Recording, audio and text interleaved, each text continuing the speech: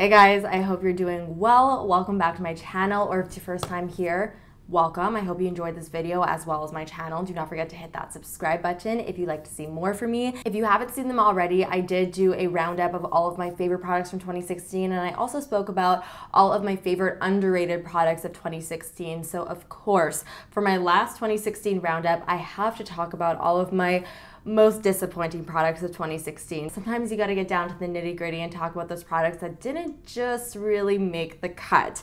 Now, I really wanted to emphasize though that I'm not talking about products that I hate, because I don't necessarily hate any of these products. I think hate is a very, very strong word. Either just didn't meet my expectations or they just really didn't work for me. And I also want to say that some of the products here could be some of your favorites. That's also totally okay, because not everything works for everybody. What floats my boat may not float yours. And yeah, that's basically my little disclaimer before we start. Do not forget to let me know in the comments what your most disappointing product was in 2016, because I would definitely like to know, and I'm sure everybody else would. So let's get right into it. So these dripping eyes can only mean one thing. This is a Kylie palette. This is the Holiday 2016 palette. Firstly, I really do love the bronze and burgundy palette. This is not to say that all the Kylie palettes are not good. So my expectations were high when it came to the Holiday palette. I expected the palette to be just as good as the other two, and I was wrong. First of all, I think the color selection in here is sort of strange. I don't really think this is a very cohesive palette. I don't think that you can create many full looks with this. There's not really like a color story to the palette. So the pigmentation for, I would say, maybe like 90% of the shadows in here, with the exception of maybe one or two, really is not quite strong. I really feel like the other palettes did a much better job as far as like the quality of the eyeshadows. And I also feel like most of these shadows in here just don't really pack a lot of punch. That is the reason why I would say that the Kylie Holiday palette was definitely a disappointment for me in 2016. So staying on the topic of eyeshadows, let's talk about this Charlotte Tilbury quad. So this is the vintage Vamp quad. I really feel like the actual formula of the eyeshadows just really does not make sense considering how much you have to pay for this. Actually applying them to the eyes is quite difficult because they apply pretty choppy. They're not easy to blend at all, and the pigmentation is sort of weak, so you do have to build them up, and it is pretty difficult, I find, to build them up and get a really nice smooth blended finish. The champagne shade is definitely the only shade in here that I would say I actually do like. It has a very like buttery metallic formula. I do like the way that one applies, but the gold shade is so incredibly stiff. You can barely get any product picked up with a brush or even with your finger, so it is really difficult to build up or to even just, you know, get anything out of it. Now moving on to a concealer, this is the Born This Way concealer from Too Faced. Now I was super excited about this concealer. I thought that it had the potential to be like a new holy grail because it is marketed as like a naturally radiant concealer. Now as a girl with dry skin, I love anything that has radiant in the name because I just imagine my skin glowing and it makes me very happy. So I was super excited to try this out. However, I was pretty disappointed because I do feel like this concealer just does not work for my skin type. I do know a lot of people who do really enjoy this product, but it just wasn't for me. I felt like it looked really heavy underneath my eyes, and it looked very, very cakey, really no matter what I did, and it really just didn't live up to its claims for me. That is why this is one of my most disappointing products of 2016. Unfortunately. Now another concealer that I would say is one of my most disappointing products is the Stila Aqua Glow Serum Concealer. Now I initially bought the serum foundation before buying this concealer, and I love that foundation. It's probably one of my favorite foundations for like everyday wear. It just makes my skin look so glowy, but it's also so natural looking. So I was pretty excited to see that they had almost like a companion concealer, but it didn't work at all. It's strange because even though it is such a thin and watery formula, it still looks cakey because it really does attach to a lot of those dry patches that you have. It also gave me basically no coverage, so all it really left me with was just really dry and crusty looking under eyes and no coverage at all. So it sort of just, it left me hanging a little bit. So now moving on to the most expensive water I ever bought myself. This is the Tatcha Luminous Dewy Skin Mist. Now the reason why I bought this was because I saw Makeup by Mario, who is Kim Kardashian's makeup artist, use this. So the reason why I'm disappointed by this product is because I just don't really like the way it performs, and I don't like the way it makes my skin feel. I find that this actually makes my skin feel almost oily when I spray it on my face, and it almost adds like a heaviness to my skin, which I really don't like. It doesn't feel like MAC Fix Plus or the Urban Decay setting sprays where as soon as you spray it, it sort of just settles onto your skin and you don't feel it anymore. You actually feel this on your skin. Your skin almost feels like wet, which I really just don't like, and I just find that it honestly makes my face look too dewy to the point where it looks oily. This will just stay on my vanity because the bottle's pretty, but I definitely will not be using it, and that is why I'm disappointed by it. All right, I've got a liquid lipstick here. These are the MAC Retro Matte Liquid Lipsticks. Now, this formula is probably one of my least favorite liquid lipstick formulas. Unfortunately, I just feel like this formula crumbles like nothing else on my lips. They really do make my lips feel quite literally like a desert. Definitely isn't the best look when you just have your like lipstick crumbling down your chin throughout the day. That's the reason why, unfortunately, I was disappointed by these. I just feel like the formula definitely could have been better. So next I have the Sleek Highlighting Palette. This is the Solstice palette. Now, I did buy this originally because so many YouTubers were talking about it because they just loved it so much. This is probably one of the most unflattering highlighters that I've ever put on my face because, believe it or not, there is such a thing as a highlighter that is just way too metallic and way too intense. It really accentuated every single pore on the tops of my cheekbones. It did not look good in natural lighting, and it was just too much. It's as simple as that. So I never reach for this palette at all. It sort of just sits in the back of my drawer. It doesn't really work for my taste or my preferences, and I sort of wish I just didn't pick it up in the first place, but it happened. Next, I have this Bobbi Brown Nude Finish Illuminating Powder in the shade Nude. Now, I bought this on a whim when I was at Sephora because I was talking to one of the sales associates at Sephora, and she recommended this powder to me because I told her I did have dry skin, and at the time I was looking for a nice setting powder that wouldn't totally mattify my skin and that would also not dry it out. So she did recommend this powder because she said that it worked great for her, but unfortunately this powder just did not work for me at all. So this is supposed to be an illuminating powder, and it's really confusing to me because it has like actual chunks of sparkle in here, which is a little bit weird because I don't really know anybody who wants to set their face with a powder that has actual intense shimmer in it, because then you'll just end up looking sort of sparkly all over your face and a little bit like a disco ball. But yet you can't use this as a cheek highlighter. It just clinged to every single one of the dry patches on my face. It clinged to dry patches I didn't even know existed. Definitely did not work for me, and that is the reason why I would say it was disappointing and also a little bit confusing. So for the next product, I know some of you may be a little bit surprised that I'm mentioning it as one of my most disappointing products of 2016, but just hear me out.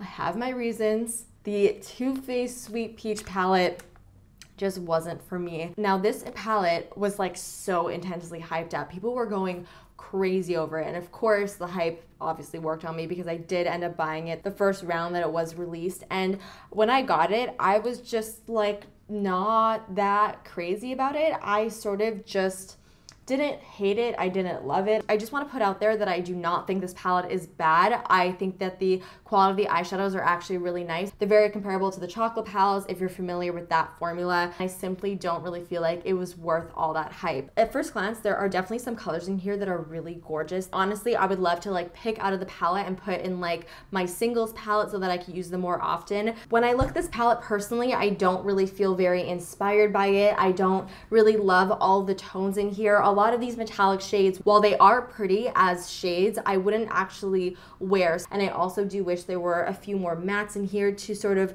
ground the palette a little bit more and make the palette a little bit more wearable so that you could create more looks, because I do feel like having a nice variety of mattes in a palette is so important. It really does open the door for so many more eye looks. The other reason why I'm just not really into this palette is because of the scent.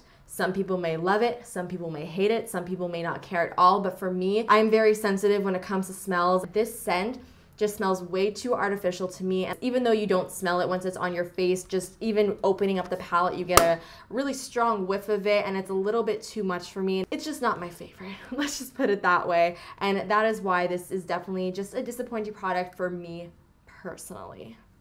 It's just me, okay, guys? It's just me. So now I do have a few foundations here to talk about. The first one that I want to discuss is the Estee Edit Skin Glowing Balm. Now I think like 99% of the products from Estee Edit. I even included the Estee Edit Glowy Primer, I totally forget what it's called, in my Best of Beauty. And I also included their liquid highlighters in my favorite underrated products of 2016. So I obviously love their face products. I remember when I first saw this in the store, I was so excited about it because it is called the Skin Glowing Balm. So I sort of imagine this as more of a everyday product that would just give me that small amount of coverage that I wanted while also making my skin look really nice and healthy and glowy. And this product sort of does that.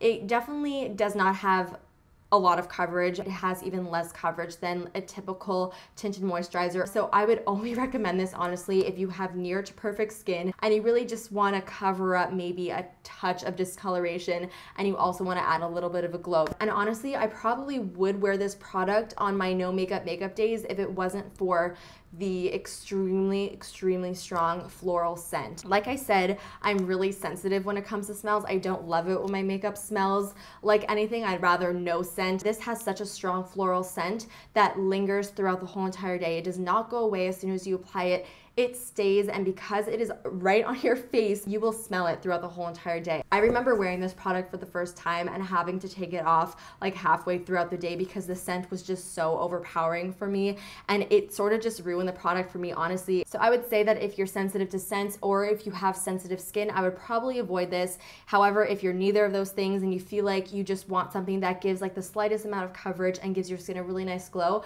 then you actually may really like this product. So there you go. Now the next foundation that I want to talk about is the Becca Aqua Luminous Perfecting Foundation. So this is basically a very like watery serum like formula. It's supposed to give your skin a really nice glow while still being very lightweight. And this gave me a very similar effect to the Stila Serum Concealer where it just attached to every single dry patch on my face. It's separated no matter what I did. I tried different primers. I tried no primer at all. I tried different moisturizers. I played with this so much because I was so desperate for it to work because I really thought that I was just doing something wrong, but it just didn't work, unfortunately, and that is why I was disappointed by it. So the next product that I wanted to talk about is actually a product that I don't currently have with me. It has gone into makeup heaven. I did throw it out because it just gave me a very bad experience and I was very angry at it, so I just threw it in the trash and didn't look back. And it is the Marc Jacobs, I think it was called the Velvet Noir mascara. Now the reason why this mascara disappointed me is because it betrayed me. I tried the mascara for the first time. I went to school and I didn't look at myself in the mirror throughout the whole day because, you know, I was in school, I was busy. Then I went to my car after my class, popped down the mirror, and what did I see? Oh, I saw a disaster going on my eyeballs. There was black mascara, I'm not kidding guys, like from here to here. I couldn't even believe it because I was walking around for like a few hours looking like that, and I don't understand why none of my friends said anything. I don't know if they are also out to sabotage me. I do know people who like it and who don't have a problem with it, but I don't know. It just really didn't react well with my eyeballs, and it really smudged like you have no idea. And of course, it's Marc Jacobs. It's expensive, so it's not really the result I was hoping for. So I do actually have another product that I want to mention, but I also cannot find anywhere. So it is the Anastasia. I think it's the Ultimate Glow Kit. Previous Anastasia glow kits I did really love. The formula was so nice and buttery. They laid on the skin so beautifully. They weren't too metallic, but they give you a really beautiful glow. They were just really nice highlighters. So I sort of expected the same with the Ultimate Glow palette. And unfortunately, I feel like the formula was a little bit different compared to the other glow palettes. I did feel like it was a little bit chunkier. The formula wasn't quite as smooth, and in my experience it gave me a pretty unflattering highlight. It was very shimmery and just didn't really lay too nicely on the skin. It wasn't as like buttery and smooth. So that is definitely another product that I was disappointed by, just because the past glow kits were just gorgeous and I really just expected the same with this one, but didn't get it. So. Now the last one of my disappointing products of 2016, I did have one right over here. Where did it go? There it is. It was hiding. It's the Colourpop liquid lipstick. Now I was sort of in denial with how much I didn't really like the Colourpop liquid lipsticks because I kept on buying more and more because there's no denying Colourpop makes some good colors, and it's so hard not to get sucked into all of the beautiful colors that Colourpop has and forget that I don't really like the formula. The Ultra Matte lips, similar to the MAC lipsticks, are really, really dry on my lips and they crumble like crazy. No matter what I do, the formula just totally like sucks all life out of my lips and then falls down. So if you are looking at the Colourpop website, I would definitely recommend the Ultra Satins. Those are gorgeous. Probably some of my favorite lipstick formulas in general. They have a bit more of like a sheen to them, very subtle though, more of like a satin shade, obviously, as the name suggests, and they do not dry your lips. So that concludes all of my most disappointing products of 2016. So I really hope you guys found this video helpful. Once again, do not forget to let me know what your most disappointing product of the year was down below. Of course, give this video a big thumbs up and subscribe if you are not subscribed already, and I will see you guys next time. Bye.